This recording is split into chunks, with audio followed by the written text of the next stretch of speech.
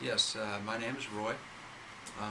Dr. Gholami, I call him Dr. G for short, asked me to speak concerning my experience with my cancer. Um, and I started seeing Dr. Gholami back in January of '08 with diagnosed with a enlarged prostate. And at that time, Dr. Gholami put me on medication that cured the problem, and everything went really well. And for the next 2 years, there was no issues. Seeing Dr. G once a year, and kind of kept everything up to date. And in the first of 2010, looking forward to my retirement in 2011, started having issues again with the enlarged prostate and with some of the symptoms that go along with that. So Dr. G first step was to change my medication with the hopes that I wasn't responding to the medication, and didn't help anything.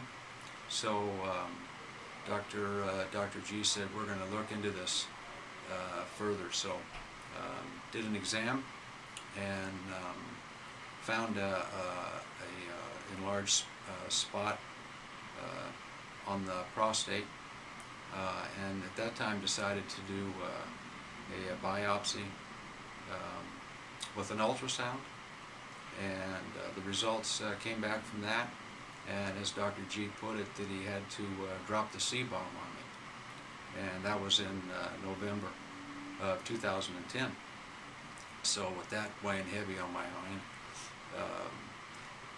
the first information that Dr. G told us was that we had a number of tests that we needed to follow up on, but if at all possible, not to worry a great deal about it.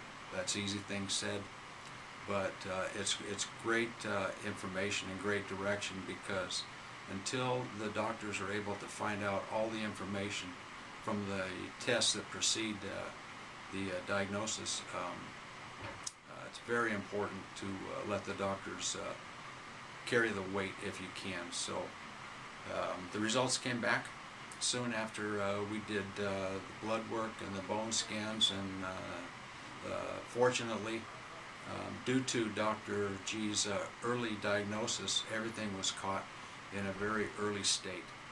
So the next appointment, Dr. G asked me to be the last patient of the day with my wife, with a list of questions, and he would help us and give us all the time needed to give us the best direction with the next step to take. And at the end of that appointment, which was a little better than an hour long, he easily convinced us that the best step to go was with the Da Vinci procedure, and we followed up with and agreed. So all the results that Dr. G told us spelled out great success with the surgery. We went ahead and had the surgery in February of 2011, and everything went just as Dr. G had explained.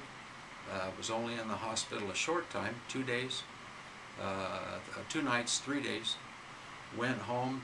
The most discomforting thing that I had to get used to right away was the catheter. That was more discomforting than the operation or the recovery from the operation. And I had that for 10 days, and I was just getting somewhat used and comfortable to it, and that's when we took it out. So, but everything since then has been remarkable. There's been no follow-up whatsoever as far as radiation, no chemo, nothing of that sort. And everything has gone well. All of the PSA tests that we've taken since the operation have come back negative. And the PSA test at the time that I was diagnosed was a negative, I believe, also. So the PSA is an important indicator, but it's not the only indicator. You've got to really rely on other aspects too of the doctor's knowledge. So helped out a great deal, and it's been almost a year and a half now. Been no bad results at all. I couldn't be more pleased. Back at 100%. I did take the month of February off from work. I did retire, took a part-time job, but everything has gone exceptionally well since then. I couldn't be more pleased and more honored to come in and speak for the doctor and the procedure. So I want to thank you.